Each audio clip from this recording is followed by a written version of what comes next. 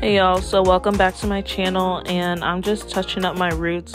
This time it's not grown out too like crazy, but I still don't really like the look of when my roots are grown out with this color hair specifically. I just feel like the color ends up looking dull, and honestly the color just doesn't pick up as well as it is in person.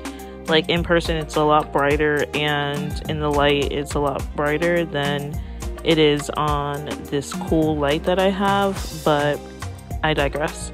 Anyway, I am coloring the ends first because, as you know from my previous video, I'll link it here, I had box dye on the ends of my hair, so it didn't take to the color as well as it should have. So I'm just trying to lighten that a bit. It won't honestly like get to the point that I needed to like match. I probably need to actually bleach that section and strip that color completely, but I was doing this hair color at like 12 o'clock at night. Honestly, I was just not rushing, but I didn't have time to do all that. I just needed to color it enough for my quick leave and such like that.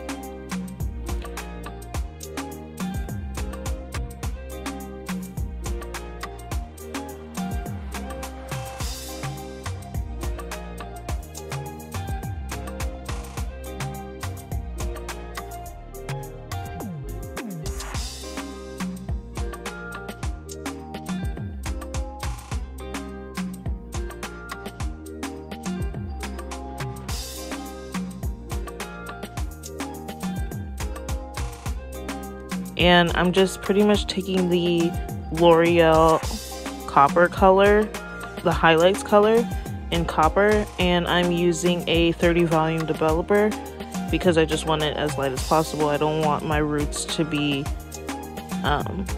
dark or anything, so yeah.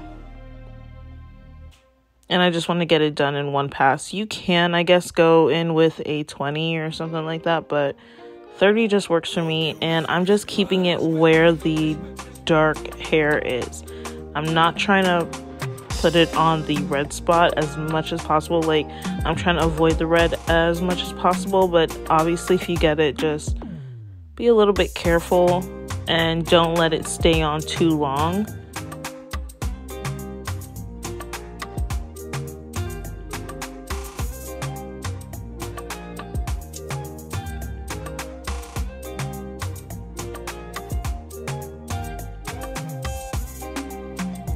And just like a perm, you're just gonna go around the perimeter and then split each section and get into the inner part of the hair. And that's pretty much all I did. It's super easy, guys, nothing like crazy, but I would definitely recommend getting somebody to help you with this, just so that you can get the back properly, because it is so much easier to color your whole head than it is to touch up roots. I feel like touching up roots is actually harder than coloring my whole head.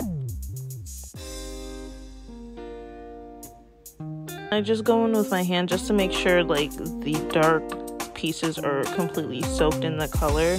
I don't want to miss any spots, anything. Like, I don't want black roots anywhere, so I'm just going in mostly in that middle part because that's going to be the part that shows the most. That's where I part my hair the most. So if anything, I definitely wanted that to be its lightest, but you want to make sure that's the case all around. So like you can see, I'm splitting the hair and I'm just depositing that color right where it's dark. And I did, you see, get it on the red, but not as much.